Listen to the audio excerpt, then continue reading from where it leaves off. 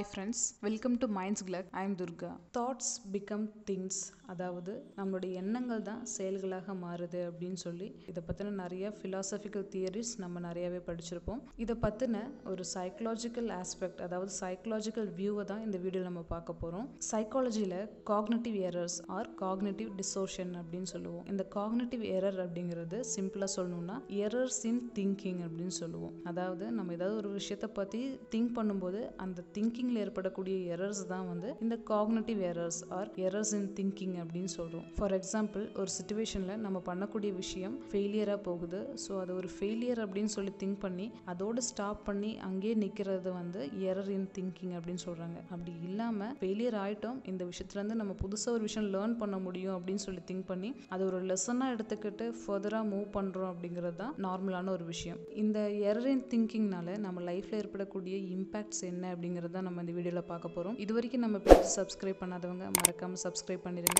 அப்படியே பக்கத்தில் இருக்க பெல் பட்டனையும் ப்ரெஸ் பண்ணுங்கள். அது மூலிமா வீக்லி ஒன்ஸ் நான் போஸ்ட் பண்ணக்கூடிய ஒரு வீடியோ உங்களை சேரும். இந்த எரர் இன் திங்கிங்னால நம்ம லைஃப்பில் ஏற்படக்கூடிய ப்ராப்ளம்ஸ் என்னன்னு சொல்லி பார்க்கும்போது, first one minimising and maximising. நம்ம லைஃப்பில் நடக்கக்கூடிய பாசிட்டிவான விஷயங்கள் எல்லாம் மினிமைஸ் பண்ணி பார்க்குறதும் நெகட்டிவான விஷயங்கள் எல்லாம் மேக்ஸிமைஸ் பண்ணி பார்க்குறது அப்படிங்கிறது தான் நம்ம எல்லாருமே ரெகுலராக பண்ணிட்டு இருக்கக்கூடிய ஒரு விஷயம். நம்மக்கிட்ட இருக்கக்கூடிய விஷயத்த நம்ம எந்த அளவுக்கு திங்க் பண்ணுறோம் அப்படிங்கிறத விட நம்மக்கிட்ட இல்லாத விஷயத்தை பற்றி நம்ம திங்க் பண்ணுறோம் அப்படிங்கிறது அதிகமாகவே இருக்குது. நம்மக்கிட்ட இல்லாத அந்த விஷயத்தையும் நம்ம லைஃப்பில் ஏற்படக்கூடிய அந்த நெகட்டிவ் இம்பேக்ட்ஸை பற்றி நம்ம அதிகமாக திங்க் பண்ணும்போது நம்மக்கிட்ட இருக்கக்கூடிய பாசிட்டிவான அந்த விஷயங்கள் எல்லாம் நம்ம ரொம்பவே மினிமைஸ் பண்ணி பார்க்க ஆரம்பிக்கிறோம். அதனால் நம்ம லைஃபே ரொம்ப டார்க் சைடாக இருக்க ஆரம்பிக்குது.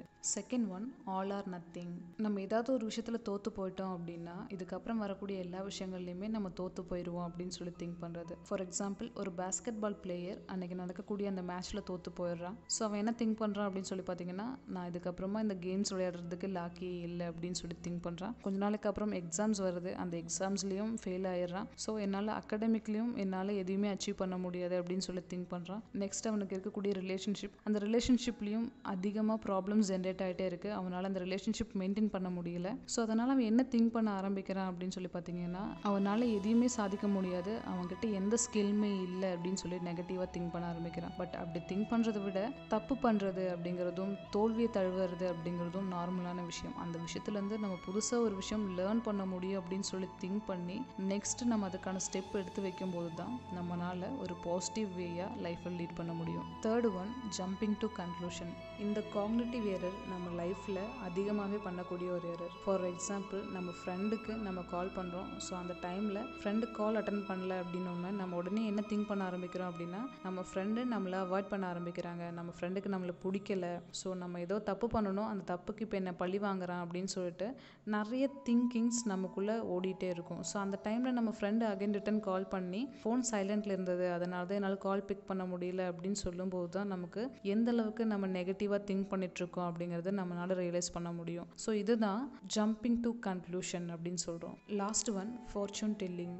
இந்த எரர் என்னன்னு சொல்லி பார்த்தீங்கன்னா, நம்ம லைஃப்பில் இதுக்கப்புறம் நடக்கக்கூடிய விஷயங்கள் எல்லாமே நெகட்டிவாக தான் நடக்கும் அப்படின்னு சொல்லி முன்னாடியே ப்ரிடிக்ட் பண்ணி வச்சுக்கிறது தான் இந்த எரர். ஃபார் எக்ஸாம்பிள், நம்ம இப்போ ஒரு இன்டர்வியூ போகிறோம் அப்படின்னா, இந்த இன்டர்வியூவில் நான் ஃபெயில் ஆகிட்டேன் அப்படின்னு சொன்னால் என்ன பண்ணுறது, இல்லை ஒர்க் பண்ணிட்டுருக்கோம் அப்படின்னா இந்த ஒர்க்லேருந்து என்ன வேலையை விட்டு அனுப்பிட்டாங்கன்னா என்ன பண்ணுறது அப்படிங்கிற மாதிரி அந்த நெகட்டிவ் திங்கிங் நமக்குள்ளே இருந்துகிட்டே இருக்கும். இந்த மாதிரி நம்மளோட ஃப்யூச்சரை பற்றி நம்ம நெகட்டிவாகவே திங்க் பண்ணி அண்ட் ப்ரிடிக்ட் பண்ணி வைக்கும்போது அது நமக்குள்ள anxiety and other mental illness ப்ராப்ளம்ஸை நமக்குள்ள ஜென்ரேட் பண்ண ஆரம்பிக்குது. இதெல்லாம் தான் எரர்ஸ் இன் திங்கிங் அப்படின்னு சொல்கிறோம். ஸோ இதுக்கப்புறமா இந்த திங்கிங் பேட்டர்ன்ஸ் எல்லாம் ப்ராப்பர் பண்ணிவிட்டு பாசிட்டிவாக திங்க் பண்ண ஆரம்பிங்க.